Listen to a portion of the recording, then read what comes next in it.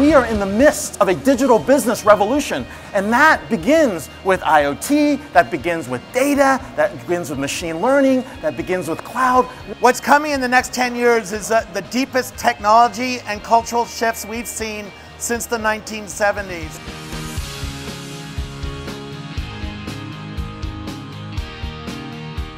IoT may be one of the drivers, but I would say mobile broadband is possibly more likely to be.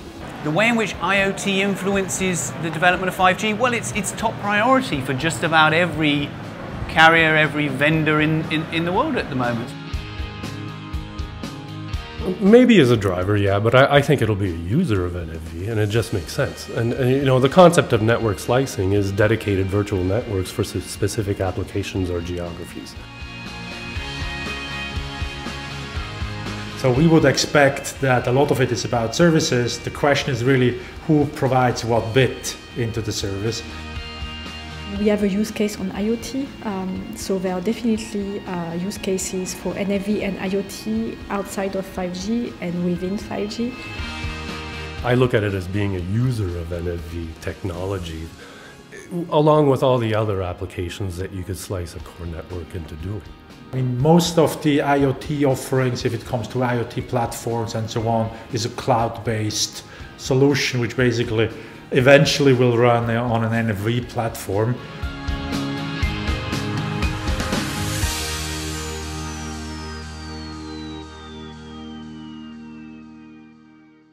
I'd just like to finish with this before we go to the floor, which is, I take it then we can all agree that everybody needs everybody involved needs an IoT strategy.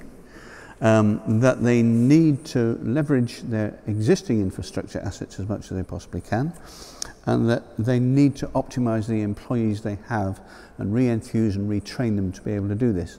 Just a quick one-word answer each or thereabouts. Is that the way things are going, and do you see this becoming a feasible, workable reality in a sort of almost semi-cooperative way within the next 12 months, 18 months? Lynn, what do you think? Where are we?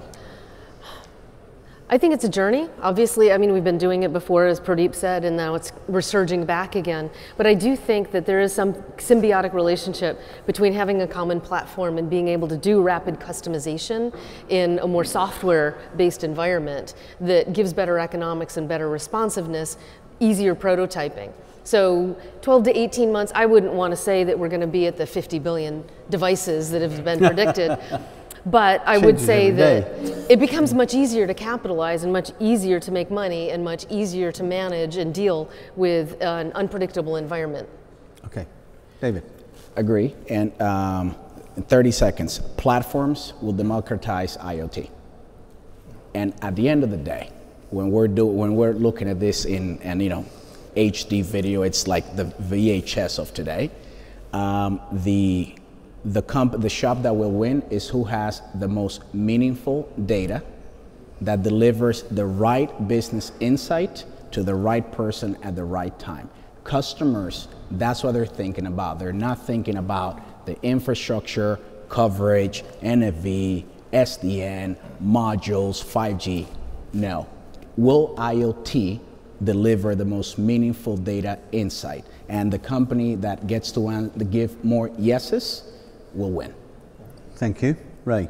Yeah, no, I mean, I think it's a journey, right? It's a journey, and there isn't one direct answer to it, but the fact that we're having this conversation, and I'm impressed that the carriers are actually talking more than connectivity from that point of view, because that was the concern that I had initially at looking at this report, that these value-added services are going to be required, and having a platform that allows you to do innovation is where you're going forward. So I think I'm actually impressed we're going in the right direction there. Thank you. Eric. So we started the NFV journey with deploying some NFV services for enterprise market, for example. And we believe we should become a software company. And as an example, we want to train, I think, 20,000 people within the company to be able to code. I think it's a good sign to say we want to transform ourselves to be able to answer to the market and especially the IoT. Thank you. Prodip. So that's a good goal. I mean, it's the first time I've heard explicit goal, but I won't predict what happens in 18 months. But the short answer is, I think everybody now gets it. All service providers understand that this is what they have to do, make transformations in various areas. Some are ahead, some are planning well, like Orange, but they're all on that same journey. They're all on that same path. Some are waiting for others to do it, but I don't think it's a question of should we do it. It's a when. Okay, thank you very much. Not going anywhere just yet. I want to throw it open to the floor now. There's a couple of handheld mics down there. Has anybody got any questions of a panel, the like of which you're not likely to see very often? Service providers, vendors, and an analyst all in one place and not hitting each other. It's fantastic. So if anybody would like to ask a question, I've just got two things I want to ask you. Please, for the cameras, will you stand up? And for other reasons, will you please say who you are and where you're from? Thank you. Utter silence. First person gets a free PIP network for a year. I thought a Samsung 7? A Samsung S7. S7. You get a Samsung S7. Get the fire going. The fire. Turn up the heat. There's a big box of them down there. There's one. Over there. Is there a question? There is. I have a question. Andrew Coward, I run strategy at Packard. If the panel were magically transported to startup land tonight, what kind of IoT startup would they want to work for and why? Nice question. Yeah. So really quickly, we just ran in the front part of an innovation contest with Verizon. And there were some really interesting byproduct applications that were virtual test points. Because you're in a virtual market, how are you going to do a physical test point? How are you going to do physical analysis? So I think that there's some very practical tools that you don't realize you really need them until you get in an environment where it's very hard to debug. And you feel like you're back in the old days before you had inline debugging. For anybody who's an old software developer like myself, you're blind, and so you need that kind of capability. I think that's going to be way more valuable than anyone expects. And I would say startup, deep machine learning. Like what you just say that, and I'm having ventures follow you and find a way to fund you to see how, because it's key. It's deep machine learning. Yeah, I mean, I actually. You sure you didn't read my notes? Because it's I'll give them back to you. Yeah, right. Thanks. Okay. It says predictive analytics and automation, right? So that whole machine learning concept is to say, now how do we make it smarter? That we've got some historical data and get to the point of automating and optimizing. It's more than just automating, it's then optimizing it and telling you. Those are, I think, the direction that I would be excited about from a startup. One more plug for NFV. Yeah. You know, we have to understand that. Think of a drone collecting environmental data and surveillance data of pick a place. Right. That's a very different IoT application than a smart meter sending a read or a recloser on a power line switching on and off. So with the intelligence of NFV on that IoT backbone, it can make smart decisions like making sure that the resources are available depending on the application and doing cool things like keeping the analytics and the reporting at the edge of the network. So, you know, NFV keeps just popping up on it. Yeah, I think that analytics is still a lot of work to do, to analyze the data, maybe to optimize also the collection of data. And deep learning, do we need deep learning depends on the kind of data we collect. But I agree that we need some tools to help enterprise to analyze their data, to visualize them, and so on. And I'm not sure that we are yet there. So I'll be boring and agree with everybody. And say, I believe this too, and so that's what I was highlighting in my talk this morning, that we have the compute locations, we are working on the connectivity, but what makes all this real is really the decision fabric we're building. We are building a decision fabric, and if we do it properly, that's what will add the value. That partially answered your question, Andrew, I think. It sort of petered out as we got down the other end a bit, but there we are.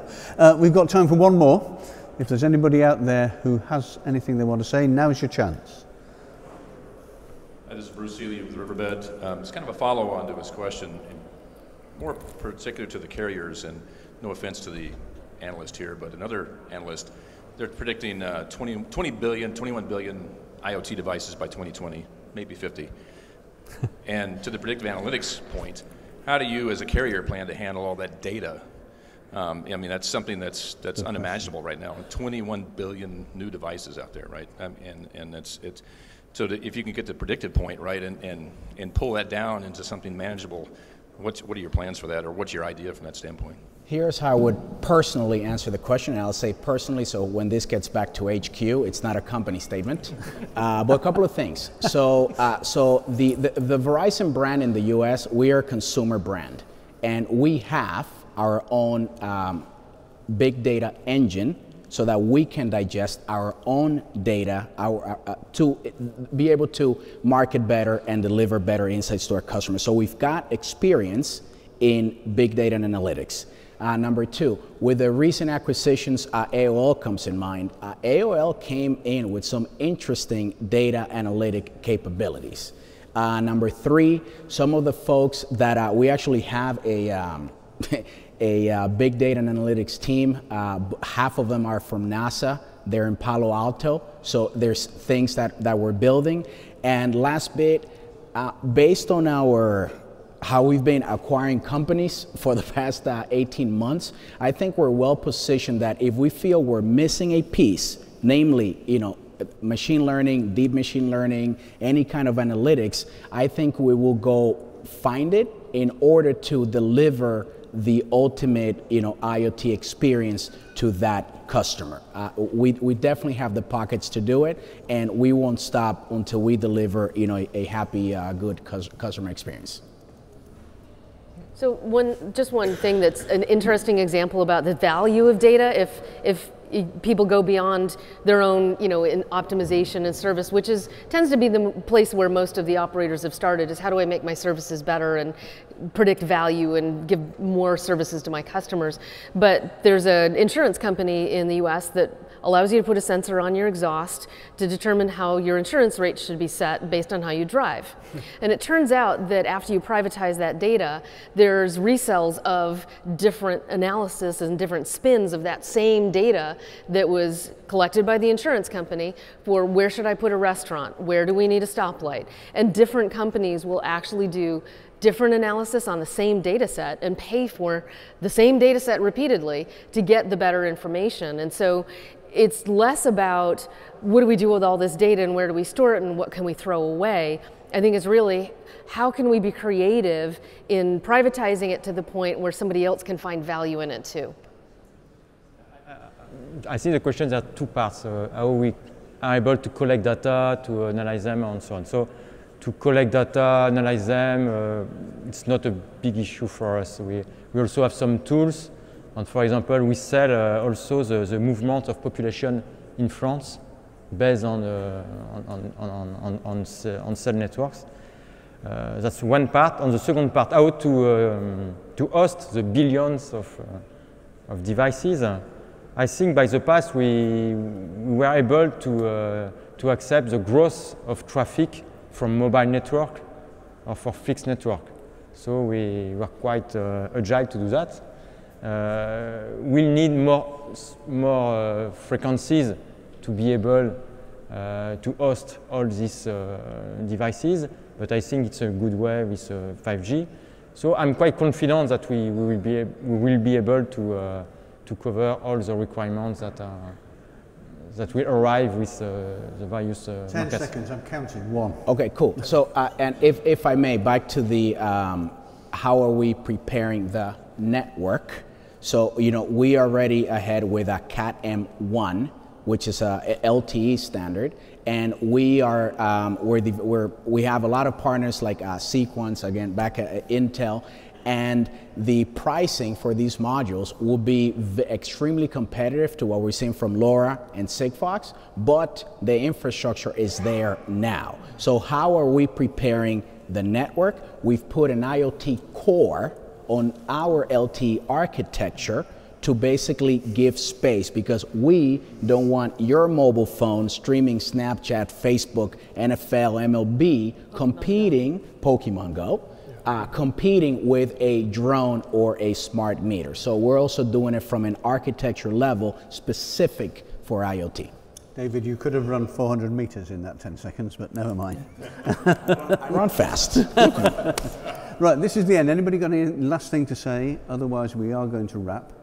Okay then, I'd just like to say thank you to our sponsors, Hewlett Packard Enterprise, and to Intel, to everyone on the panel for all the input and hard work. And a lot of stuff went on in the green room and the back before we started doing this.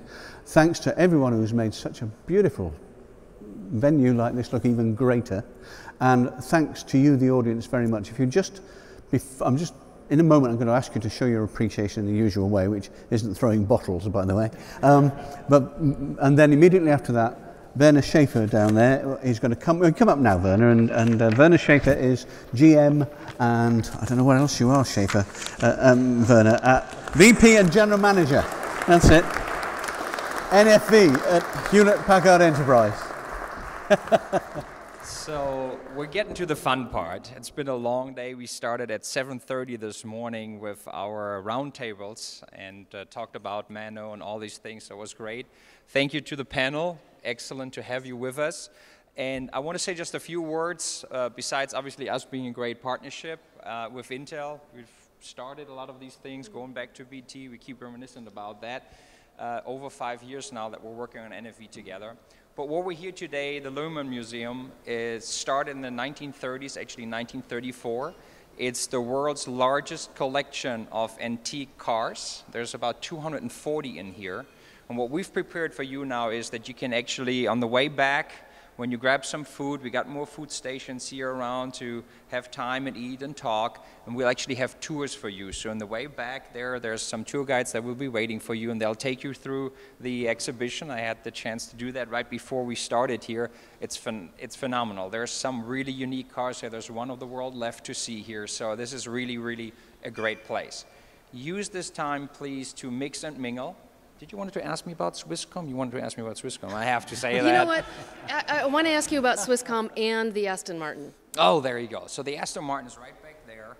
I make it very easy. Armin Veit from Swisscom is sitting right there. So if you have any questions about it, we'll punt it to him. Great partnership. We just did an interview with TelecomTV yesterday. You will hear more about that. So typical case of don't believe everything that's in the papers. I think that's for our election too, right? Yeah, Let's not go there. Don't even read the papers with the election. That's right. So have fun, enjoy, mix and mingle. This is what this is all about. Exchange your thoughts, what you're doing, how you're doing it, and what better way to do it than looking at some really fantastic cars there. So thank you again. Thanks to the panel. Yes. Appreciate it. David, Ray, Eric, and Prodip, and obviously Martyn as well. Thank you so much. Lynn, appreciate it. Thanks.